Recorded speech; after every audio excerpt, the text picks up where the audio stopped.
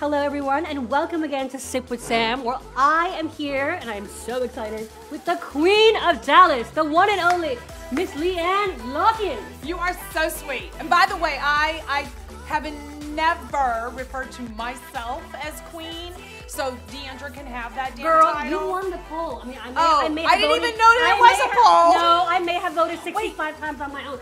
This morning, you won by 32%, okay? I fucking love it. Gonna cuss. Won the no, please cuss. That's funny, and everybody keeps telling me she keeps signing off on her blogs as Queen Bee or whatever, and I'm just girl, like, let her have it. Let her have it. Let her have it in her head, but you have it in life. Here's the thing: when you need to wax, just do it. Yeah. Oh, that's one of those LeeAnneisms. I don't know where they come from. Oh.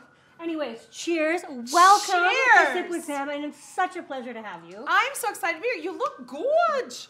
Girl. I did not know I was supposed to dress up because you like 10. No, this is casual for me. I'm like a 2.5. I like to traipse around in my caftans and, you know. Oh, I'm not going to smash anything. Oh, I love it if you did. I pulled better a nail ratings. this morning and I just keep pushing it. Because I told my nail girl, I go, no, leave them long for New York. Because I normally keep them shorter. Bitch, yeah. I was good. I was good last night.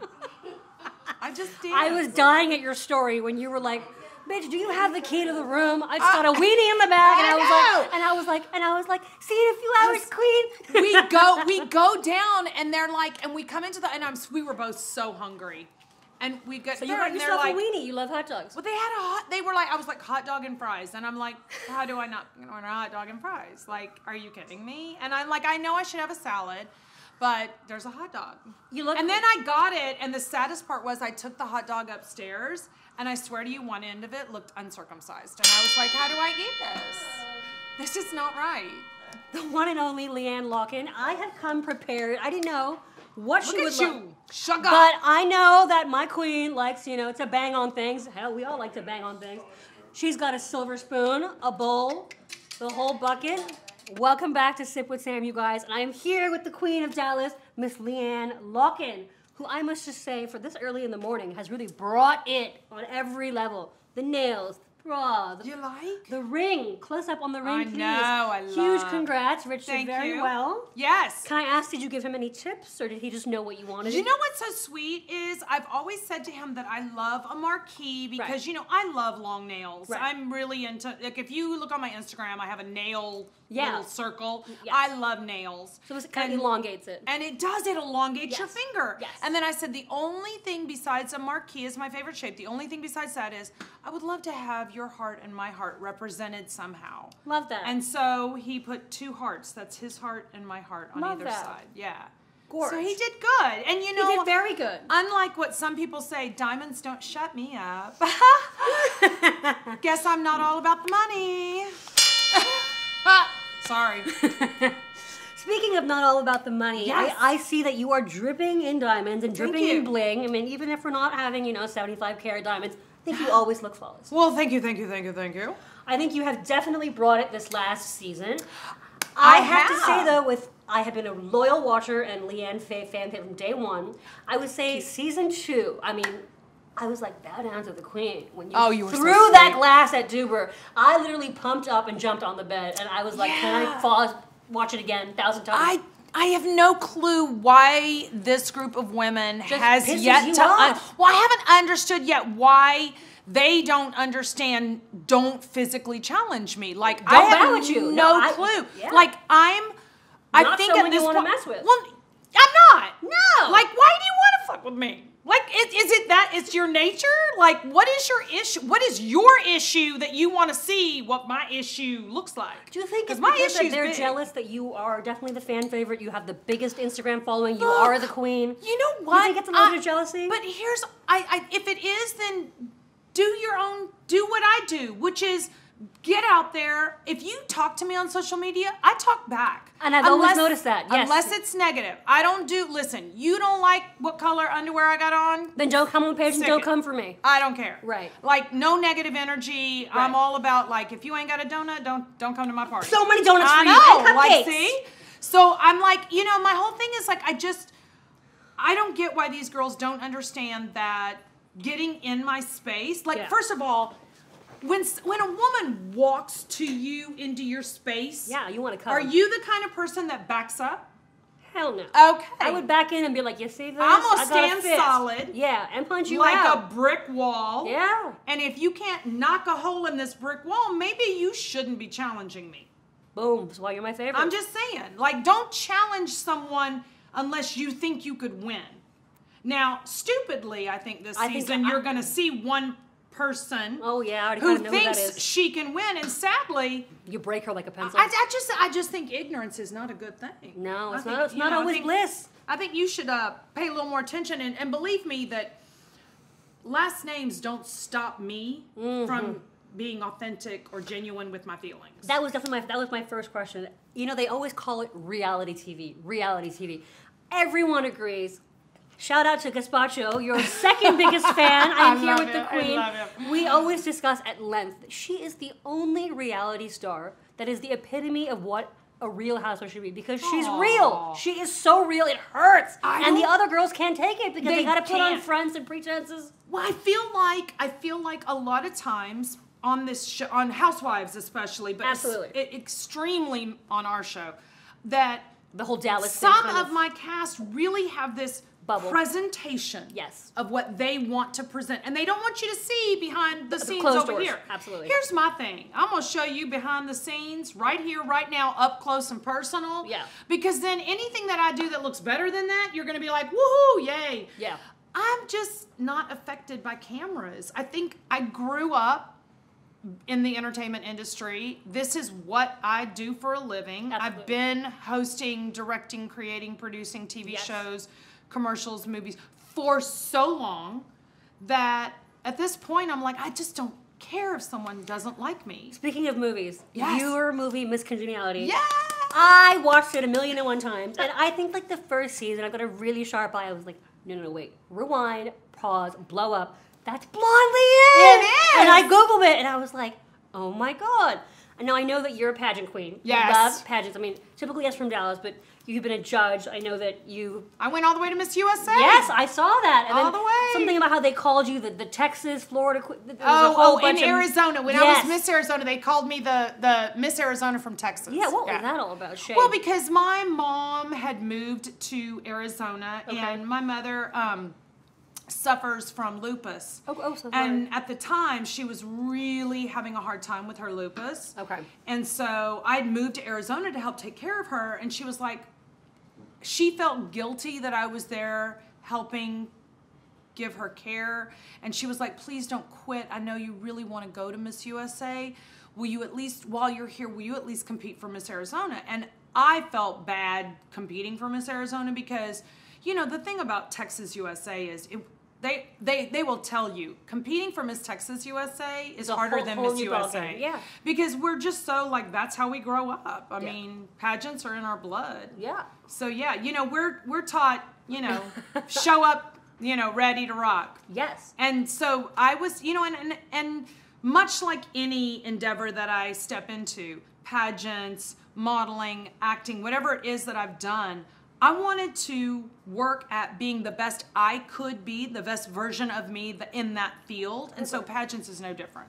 I mean, like, you know, I feel bad this last week when we had our pageant. I was being sincere. It wasn't fair for Deandra to compete in a pageant with me because I could take on... You would have kicked her ass. I can take on anyone in an interview because I trained really hard.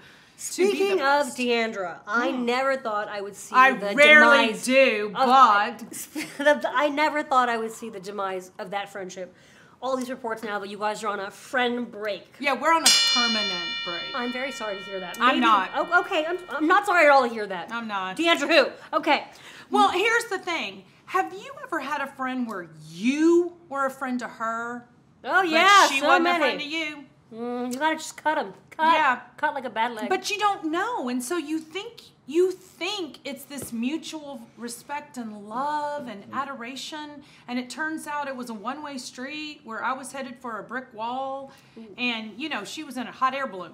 Oh, and it took off. And yeah. Yeah. I think maybe her mom had a lot to do with that. No, I think her mom genuinely wanted Deandra and I to be friends because, you know, at her wedding was the first time where her mother actually had said to her, Deandra, I need you to recognize that LeeAnne has been there for you. Is being an amazing friend tonight. Right. I mean, there wasn't a thing at her wedding that I missed. The day of her wedding, I went and got the candles, the unity candles. Someone had forgotten unity candles, so I had to run. I got those. Someone had brought them the wrong liquor. She didn't like the liquor, so I went and traded it and got different liquor and, you know, spent my own money to add to get the right liquor. Right. And I don't think I ever got a thank you for any of that. No. I just thought that's what a friend does. And maybe, yes. And okay. And so the difference is, I think, you know, in all fairness, I will say this. I don't think Deandra knows how to genuinely love. I don't think she was ever taught it. The multiple engagements. So I just think she has a lot of growing to do and a lot of learning to do. And I hope that it doesn't come at too much of a detriment to her because she has a lot to do. Reading your blog from the very first episode of the season, when she said, LeeAnne, it's not your amygdala, it's you. And then seeing your... It is me. Guess what? Me, my amygdala, same thing. Damn thing. Bang the ball, honey, bang the ball. I feel like we need a ball banging moment. Yeah, bang it. Here's the thing. She keeps doing this thing where she keeps spinning shit, and I'm just like, do you listen to your own ignorance?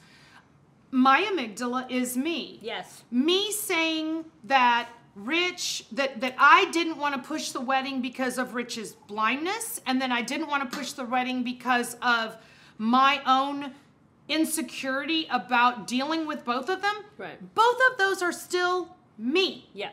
Me. Why is it such a problem for her? Right. For me to make my life better about me? Yeah.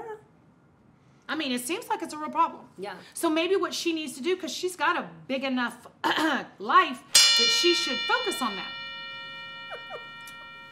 Leading into my next question. Yes. I want to play just a fun little game that I made up. Oh, I know you love games. Just don't do Mary Shag Kill. No, this is actually my own version of it called Sue Murder Affair. Sue Murder Affair. Sue Murder Affair. Your whole cast. Oh, God. Oh, my whole cast. Your whole cast, including past and present members. Do I go to jail for murder? No, absolutely not. This is the purge. I get away with it? It's a game, honey. It's a game. It's a game. It's a safe space, and you can bang the bowl.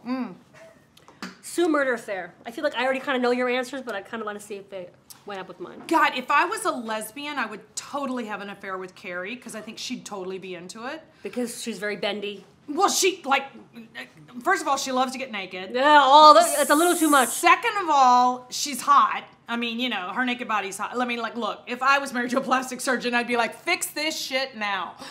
And I'd look great too. But I'm not, so I just cover it. I think you look great. I would totally have an affair with Carrie. Who would you murder? What's the other one? You got Sue and murder. God, you know what? I really like Stephanie, but I want to sue her because she has a lot of money, so I'm going to take her money. And I'm going to sue Cam because Cam's got a lot of money, so I'm going to sue her and I'm going to win and get all her money. And the pink dog and I love them. Literally probably two of them.